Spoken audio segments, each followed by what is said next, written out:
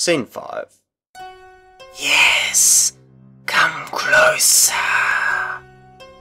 An inaudible voice sounds in your mind. Where did it come from?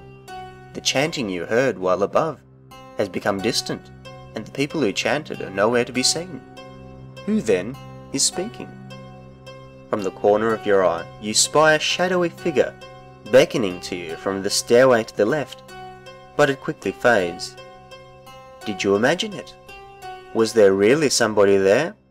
Your skin begins to crawl, and the threatening image of the stark tombstone surrounding you certainly isn't helping your fear. Something feels very wrong in this place. The compulsion to continue returns, and Providence has supplied another exit from this room.